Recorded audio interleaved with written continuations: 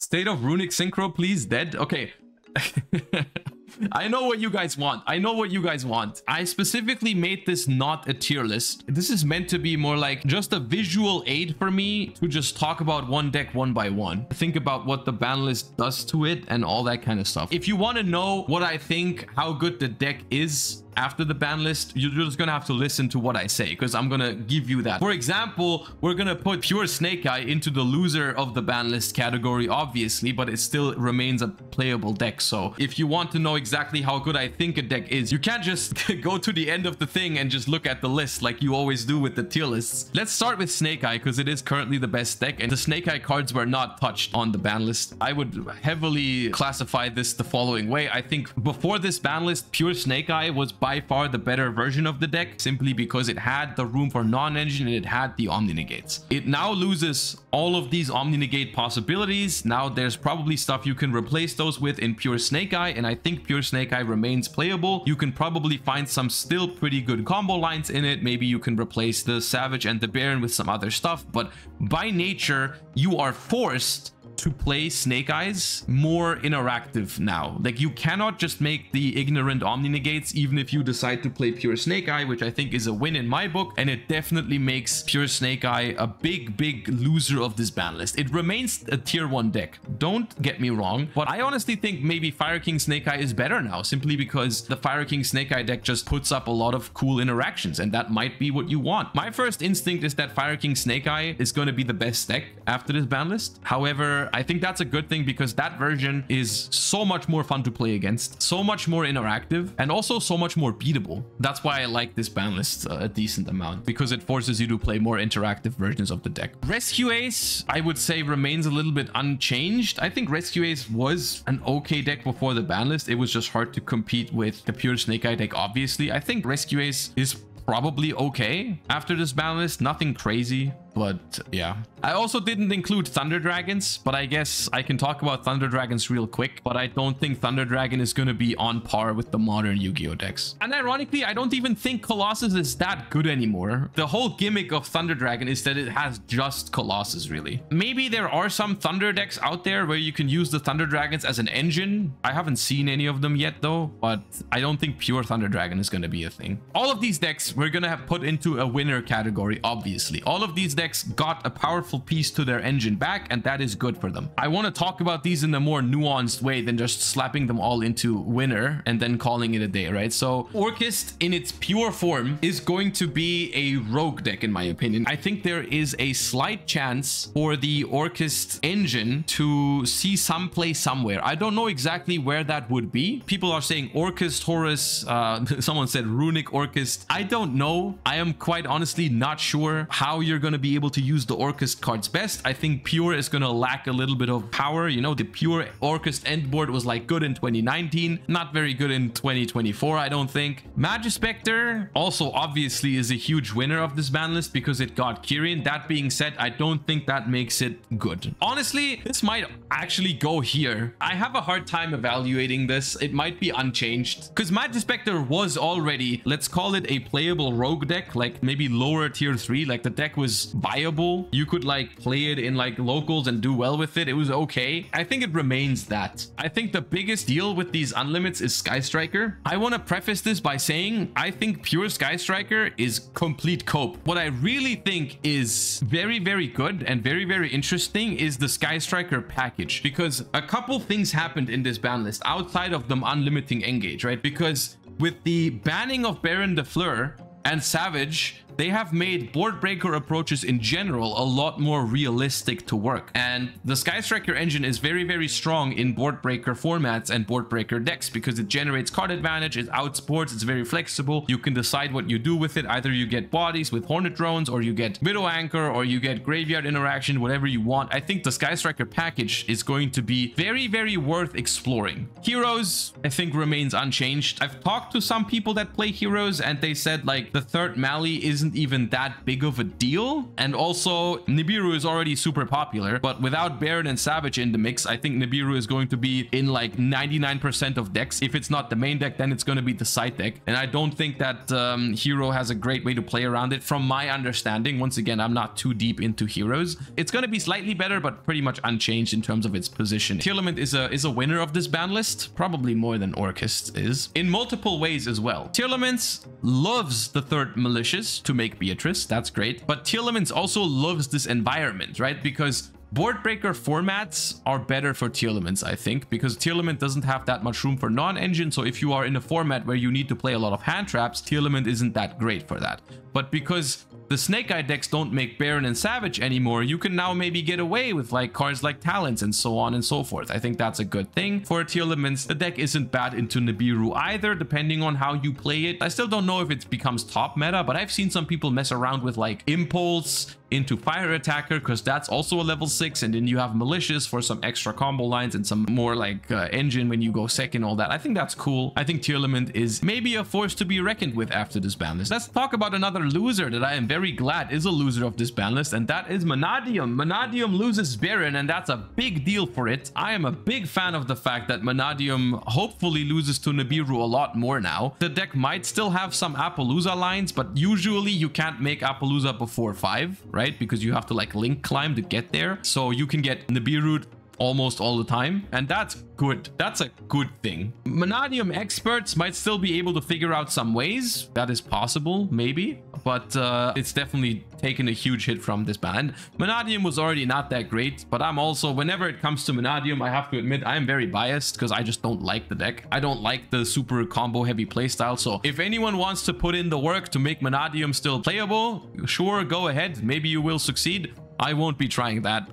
I don't want it to succeed. Then we have another category of decks that I want to talk about, and those are the so-called the beloved shifter decks, which are essentially Flu, Exosister, and Kashtira. They kind of remain unchanged, I think. Shifter decks are going to be as good as ever. The thing is, I'm not calling these decks a winner because honestly, Kashtira and Flu are already pretty good in the format right now. Maybe you guys don't realize that, but both Flu and Kashtira have been racking up tons of tops and regional wins these last couple weeks. So when I put these in unchanged, what I mean by that is they were good beforehand and they are still good. And Exosister, I guess, also exists somewhere down there. If you want to play a shifter deck, I would highly encourage you to play Flu or Kashtira. Branded is a big winner of this ban list. Branded is historically pretty good in board breaker formats because a lot of the board breakers aren't great against Branded, and the most important thing is that the puppet lock still exists, which is super dangerous. It's very hard to express how dangerous it is for the puppet lock to exist in a format where some people might be inclined to play board breakers, and I think that could be one reason why people will not move away from hand traps so fast, is because puppet lock punishes you so hard for playing a board breaker deck. It is super annoying that they left Sanctifier / Gimmick Puppet in the format. That is very concerning to me. Outside of that, I don't really have an issue with Branded, but I think you are definitely going to have to respect Branded in your deck building. If you want to go for board breaker main deck, you can, but you have to side deck for Branded heavily, I think. Dragon Link, it's not top tier before this ban list. It definitely doesn't appreciate losing Savage. I think that's a little bit of an 07 situation. Sometimes it just happens that they make cards that are just meant for one archetype, but they end up being too generically strong. And I think that was the case with Savage Dragon. I think it is sad that Dragon Link loses it. I don't think it deserved a hit, but at the same time, Savage was used in other decks more than it was used in Dragon Link. Honestly, overall, I am not sure if this is a good trade-off for Swordsoul. Protoss versus Baron, I'm gonna throw that one into unsure. I honestly think it's more of a downside even, because now probably don't have a way to really play around Nibiru. Let me make one thing clear. No matter if this is good or bad overall for Swordsoul, Swordsoul was rogue and it remains rogue. Even if they had just gotten Protoss and not banned Baron, Swordsoul was still not going to be meta. Voiceless Voice, another big winner of the ban list. Even though nothing really changed for Voiceless Voice, it's easier to deal with Snake Eye now because Snake Eye got worse. If people are going to build their decks and rely on people not having Omni Negates, and then Voiceless Voice comes around the corner and has an Omni Negate every turn, that could be pretty powerful. I think Voiceless Voice is going to be in a decent spot. The Branded matchup is so bad. I'm not sure. Branded overall is a winner of this ban list, but I think think you guys are disregarding something that I've been telling you guys over and over and over in the last couple of years, even since Branded has been relevant. The more people perceive Branded as a threat, the worse it becomes. That is always the case for Branded. The more people think Branded is going to be a problem, the more people prepare for it. And Branded is a very one-dimensional deck. Branded is very easy to deal with technically. There's a lot of cards that are really good specifically against Branded, and Branded really enjoys to be in like the tier 2 category. You don't want Branded to be a tier 1 deck because then people are going to de-barrier and all that kind of stuff. And that's really annoying. And that is probably going to happen. Like I said earlier, you want to be prepared for Branded now, and that's not good for Branded. It's worth mentioning that Centur-Ion is good against Nibiru, and Centur-Ion is also good against board breakers to an extent, right? Because like talents and stuff you don't care about because Calamity is still legal, and that is a problem. So I think Centur-Ion, if anything, classifies as like a little bit of a winner. I don't know if this makes it a viable deck, kind of what it was before, but it does benefit a little bit from some of these changes. Sprites, I thought about this a little bit. I can't help but think that Sprites kind of likes this ban list because Spright is one of the few decks that can still ignore Nibiru. But at the same time, I still don't know what exactly you would want to play Spright with. So I think Spright has potential. Centur-Ion and Spright are similar in the way that they are good against Nibiru. At the same time, they weren't really good before the ban list. So are they really going to be good enough after the ban list? I'm not sure. Basically, those kind of decks is something you'd have to experiment with. Labrynth, I think, is kind of neutral on this ban list. I think the Fire King matchup is really hard, and the fact that Fire King is now more popular probably is bad for you. I think the Branded matchup is also kind of hard, so that's not great for you. You are a good deck against Nibiru, so that's good for you. So there's some